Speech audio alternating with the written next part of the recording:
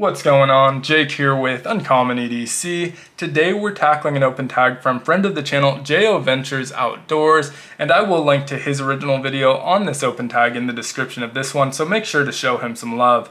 He asked to see our favorite knife and slip combinations, and I originally wasn't planning on tackling this open tag only because I've started to accumulate a decent number of slips, but I don't have enough where I can have one slip dedicated to a specific knife, so I tend to just choose a knife in the morning, find a slip that it will fit in, and then if it matches, great.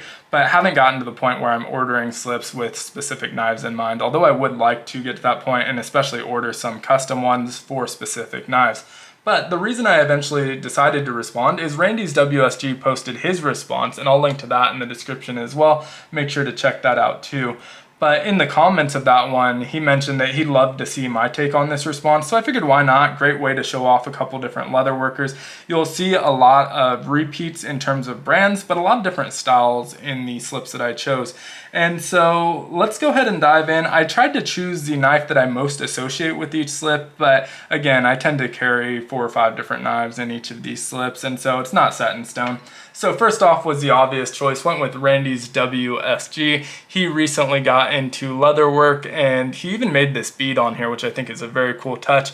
And love this slip. It's a looser one, which is nice because you can put wider or thicker knives in here, 2-3 layer knives in here, which don't fit in a lot of my other slips, which tend to be a little bit on the tighter side. So I love that about it. It also just has that sentimental value, which it was made by a friend, and I'll always cherish that because of that. And so when I was trying to choose a knife for this one, since it's so versatile, I tend to carry different knives in here, but there was one that immediately jumped out as one of Randy's favorites as well, and when I see this knife, he's one of the people that I think of, and that's the Rosecraft Blades, a Coe River kayak. Beautiful knife, a little bit controversial because of that blade shape, but can't deny just how beautiful it is. They do an excellent job on the stain. Love that rosebud shield, and I love the look of this knife, and I know Randy does as well, and so it seemed like the obvious choice for that slip. Now moving from one friend to another, my buddy Brandon has a leather company called Everyday Adventure Co, and I have a ton of his slips. Not all of them are even going to be included in this video because I have so many, but I went with this one because it's one of my favorite leathers that he uses. Love camo and just an excellent print, but he does different colors, different threads, and things like that as well. Now tried to go with just a matching knife for this and went with probably one of my favorite slip joints of all time, the Boker Club knife, and this is a Solingen Germany made with that beautiful spear point blade in N690, and just an excellent knife. I think it matches the slip well. I have 2 different versions of this knife. I like it so much, but this one definitely matches this particular slip a little bit better. So from there, and I will link to all of these in the description, so if you want to order a slip from them, you definitely check out that description. I don't think I have an affiliate with any of these companies, just all ones that I like to support.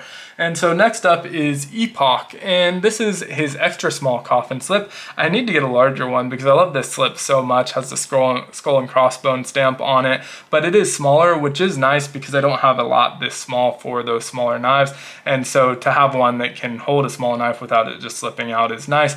I went with probably the biggest one that actually fits in here, the notorious EDC Kingpin, another of my favorites, one of these slip joints that got me into slip joints. This is a modern, like most of the ones you're going to see in this video, but it really got me into traditional slip joints as well, and that all murdered out version just seemed like a perfect match for the coffin slip. And on the back, we do have that maker's mark, so you can see that there as well. And I have a few of his slips as well that we're going to see in this video. So next up is the newest addition to the collection, this one from Sage Grouse Leather, and absolutely beautiful. These are expensive, but well worth the cost. These are hand tooled with these intricate designs. I can't even imagine how long these take. This is a red dot swirl version, and absolutely love it. Now I got this one from Jack Wolf, although he sells them separately, so it does say Jack Wolf Knives on here, but he sells them on his site without that if you just like this pattern, available in a couple different colors as well. Also the knife that I went with, he makes one specifically for that knife, but again, I just wanted something a little bit more versatile. I didn't want to be locked into carrying one knife in that slip, and so I went with, and this is a tighter one because it's brand new, the Vampire Jack from Jack Wolf Knives, all murdered out as well, with that black DLC blade and bolster hardware, all of that. Beautiful knife and matches the slip quite well. And I don't think this is going to be my last from Sage Grouse Leather. I absolutely love this tool design on here.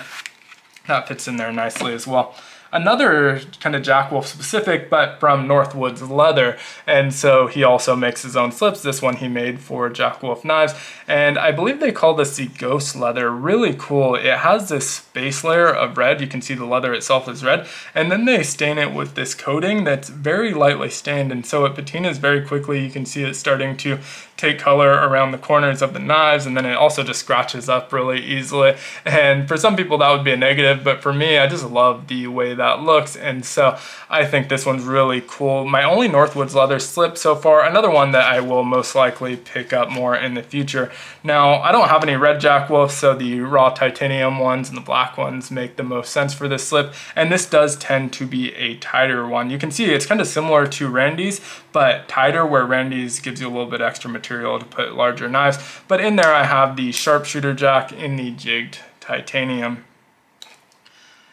So let's get that one back in there, and then we'll move on to our GEC small slip. And they have this one available in small or large. I can see that's not going to stay there, so I'll give up on that. But available in small and large. This is the small size one. And this also is pretty small, but there are a lot of small GECs out there, so it just works. I need to get a large one as well, but so far I only have the small. They're also not that big a difference in size. But in here I have my favorite GEC, the 56, which is the dog leg pattern. This one in the avocado jigged bone, and also has that nice spear point blade on there.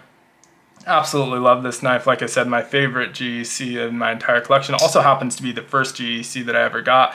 And so that one does tend to be the one that's most carried in this, but since there are a lot of smaller GECs, some other ones make their way in there as well. And so next up is another Epoch Handmade. This one has no maker mark or anything like that, and it's somewhat unique. You can see this looks like pretty old leather, and that's because this was made from a used baseball glove. And so for that reason, the knife that most associated with it was this GEC 14, and well, if I can get it out of there. And this is the Beer Cub, and you can see it has kind of a similar color, but more importantly, this one has that cap lifter, and so thinking of watching a baseball game, having a beer just seemed like a natural pairing. And this is made for smaller knives. I think he was kind of limited based on the size of that glove, and so definitely fits smaller knives well, and the 14 is a very compact knife, so obvious choice for that one as well. Now this next one is another repeat. We have Everyday Adventure Co., and this is a really cool one that he was kind of prototyping, just wanted to try out and see if it was something people might be interested in, and it's one of my favorites that he's made. The colorway is very unique with that really rich blue-green color and then the yellow threading, but this one also has that pocket clip, which I really like since most of the slip joints aren't going to have a pocket clip. I tend to drop these slips in my fifth pocket, but this one you can just clip right on your pocket. Now also a smaller design, so I went with a super slim knife on this one, the Tactile Turn Bear, or Bexar. It's pronounced Bear but spelled Bexar, and this one is just impossibly thin. If you've never handled one, you should definitely check it out. It's a very cool knife. Obviously this one's an Ultim, which was a limited run, I think of about 100. Now that's all of the knife slips that I chose out. I probably have about 20 more, but I wanted to keep it somewhat short.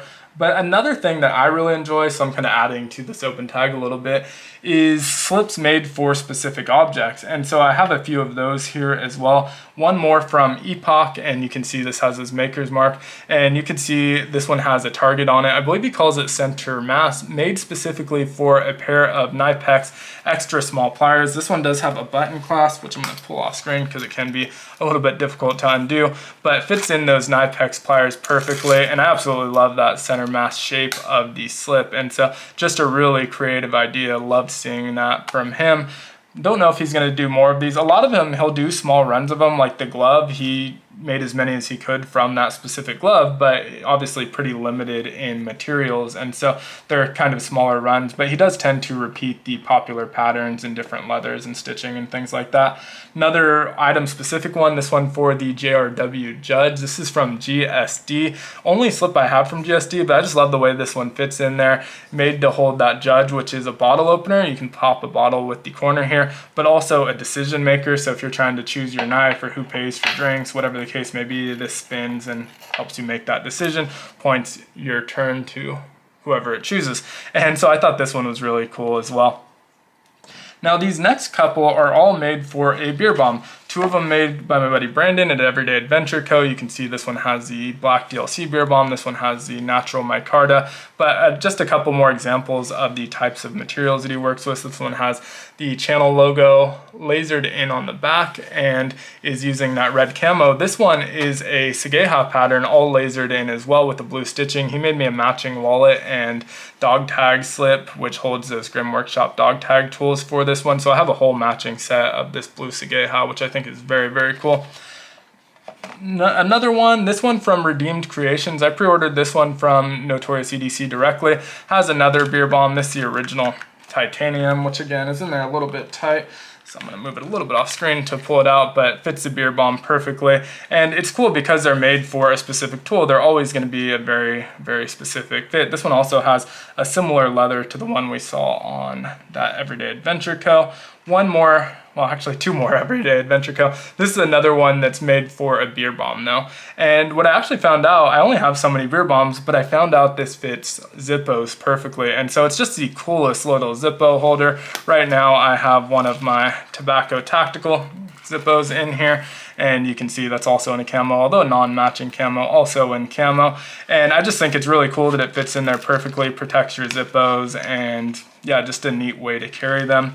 Last but not least, this one's not really a slip, it's more a pocket organizer. This is called the Expedition from Everyday Adventure Co. This is currently sold out, but I know he has the Expedition Lite in stock right now, and I'm sure we'll see these in the future as well.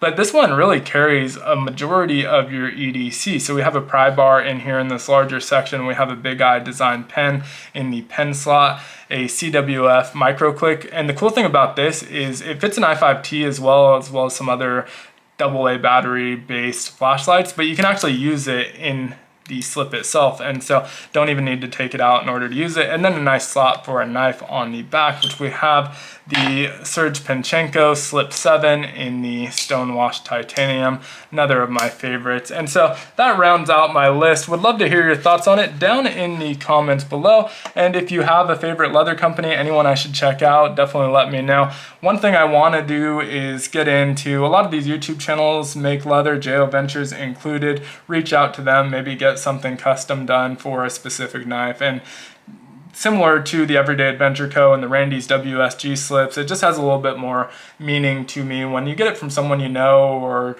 regularly communicate with, and I think that's something that's super cool, so something I'd like to do more of in the future. But thanks so much for watching. I hope you enjoyed the video. If you did, consider liking, commenting, subscribing, or joining the channel as a member. And as always, I hope you have a great one. Take care.